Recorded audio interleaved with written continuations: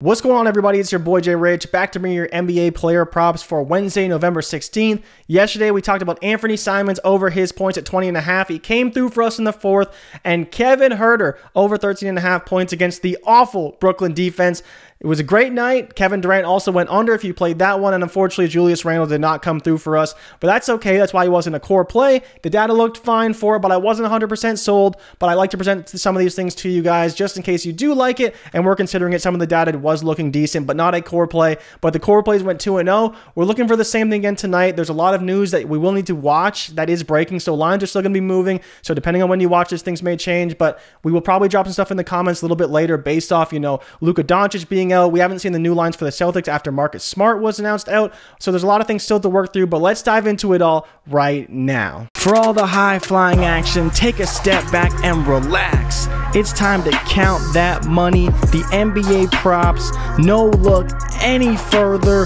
You know what time it is. Presented by PRIZEPICKS, NBA props. Let's count that money, man. So let's dive right into the model and talk about what we're looking at today. Starting off with Lu Dort over his fantasy score. Looks like a really great number. He scored 20 points in each of the last two games. That's corresponded with Shai Gilgeous-Alexander getting more involved in the passing game, and he has been diming up some of those players. We've seen Giddey's been doing a good job too. So there's been a lot of good things happening for Oklahoma City. Now Beal will be back today, so Bradley Beal is back, which for me actually instills a little more confidence in a player like Shai and Dort to go over, because OKC's been playing some pretty good ball as of late, and Washington without Beal is not the best franchise, not the best team, so going against them, there is a small fear of a blowout, but with Beal back, I think it'll be a much more competent offense, run a little bit more effectively, and we know that Beal can still put up points. He is coming off of the COVID list. He was already cleared, but he needed to get his conditioning where it needed to be, so he should be fine, but maybe a little sluggish to start. We'll see, but I do like Oklahoma City always because they force the most turnovers in the NBA, and that's been great for a lot of these props like you see up here. Blocks and steals for Shai is right at the top. I do like Dort, though. I think the fantasy score is a good number. I also like the points, rebounds, and assists at 19.5. Both those numbers look really good to me. The guy that is a must-core play, in my opinion, is Mason Plumlee. Mason Plumlee's points look phenomenal today. They're up against the Indiana Pacers, who is the worst defenses versus centers in the NBA. It's the second worst matchup for any position, regardless. The only one that's actually worse is point guards versus the Lakers. They allow a ridiculous amount of points to opposing point guards. Mason Plumlee's hit 9 points in 3 of 4 games. He's pushed or hit in 4 straight. He's been getting 30-plus minutes every game, which is great to see, which is kind of surprising, but we will take it. He's also looked great in PNR with LaMelo Ball since coming back. And the biggest thing here, and the biggest point that I want to drive home, every single center who's played 20 minutes versus the Pacers this year has scored in the double digits. So off of that information alone, you have to look at Mason Plumlee and say, yeah, I want his over. For some reason on the books, it's at 9.5. It's plus 100. I don't know why. It looks like a great spot. It's one of the best matchups on the board. We talked about Kevin Huerter and how it was a smash matchup for him last night. I think this is the exact same situation for Mason Plumlee. Literally one of the best matchups for centers in the NBA. And, you could look back and see Embiid's played them. Jokic has played them. They haven't killed them, though. They're not skewing this data too heavily. I think Mason Plumlee's in a great spot to go over. He should score double digits pretty easily. And if he gets to 10, you get a nice hit there. In my opinion, it's one of the best plays on the board. It's absolutely a core play for me.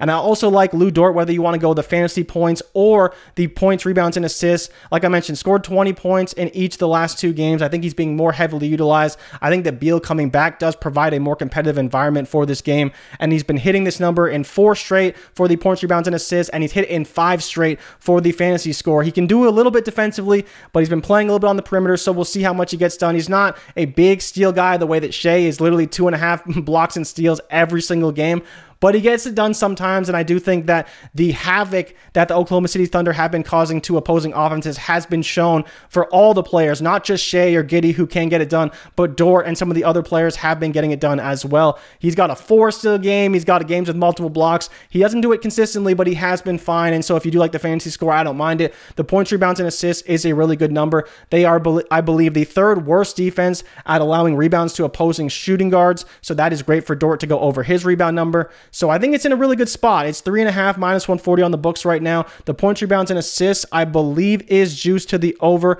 Yes, right here, minus 125. We do have it as a slight over in our books, projected for right around 21 to 24. So I think he's in a good spot. You know, I think that we talk about Dort, and it's been hard because he hasn't been so consistent, but I think we're starting to see a trend break for him and things started to go his way. I really like this number a lot on PrizePicks. I think it's in a great spot. I would definitely be targeting the Mason Plumlee points over and the Lou Dort points, rebounds, and assists over. I think both of those are great numbers. Now let's talk about Shai, who every day we want to take the over for his points because he's just been a monster every game.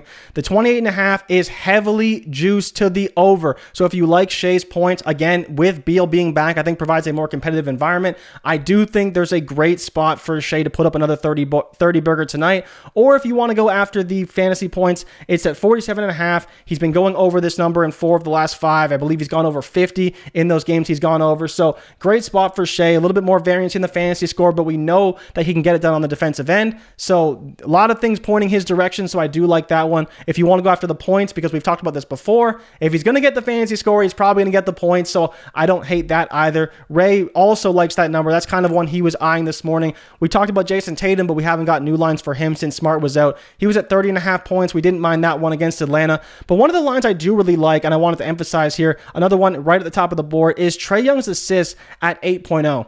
I get that, you know, he's been struggling a little bit from 3, but Trae Young is still a dimer, man. Like, he's still someone that can put up in bunches, and the Boston Celtics are without Marcus Smart tonight, so the guy who would probably be his primary defender is now no longer there. Derek White can pose a bit of a threat, but not much of a threat. As you can see, the last 5 games, Trae Young is averaging 9.2 dimes per game. He's playing around 36 minutes. 8 is just an egregious number. I've talked about this early in the season. When I see him anywhere under 9, I am all over it. I know that he can do this. I don't even know why on the books it's only 8.5. It should be higher. I understand Boston's a good team. They play great defensively, but without Marcus Smart, who's arguably one of their best defensive players, it's just not a good matchup. So I think that Trae Young is in a great spot at 8. You know, at worst case, you're probably looking at a push. He's a guy who is vying for double-digit dimes every single night. I think this is a great number for Trae Young if you like it. It's not a core play for me, but I think it's a great number. It's definitely flex viable if you like it. And on top of that, if you want to talk about it, kind of a questionable play that I didn't even throw on this list, but I will talk about it here.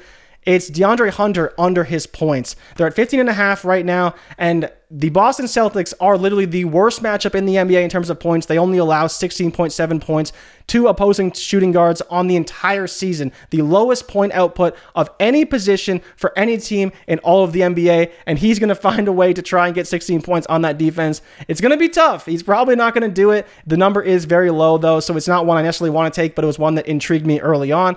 I may take a look at the under because the matchup is awful for Hunter, and he can shoot his way there, but he's been a little inconsistent lately, but I believe he's coming off a 24-point game, so it's not one that's a core play, but was one I was looking at. Make sure you guys check the inactives because we're still seeing stuff break. I already talked about Luka and Smart, who are 2 big ones that we're waiting for. Tyrese Halliburton as well as someone we're looking out for, and Donovan Mitchell is day-to-day, so be mindful of that because he's a game-time decision. And then if he doesn't play, Darius Garland looks good. Spencer Dinwiddie is definitely in play with Luka out. On top of that, Christian Wood revenge game. Maybe look at that as well. So that's kind of the plays we're looking at today. As always, if you tail, give PrizePicks hell, and if we fail, do not bail. Make sure to drop me a like and subscribe for future content. If I made you some money last night, that would be great. I really appreciate it because that's all I ask for, man. A little like, maybe a subscription.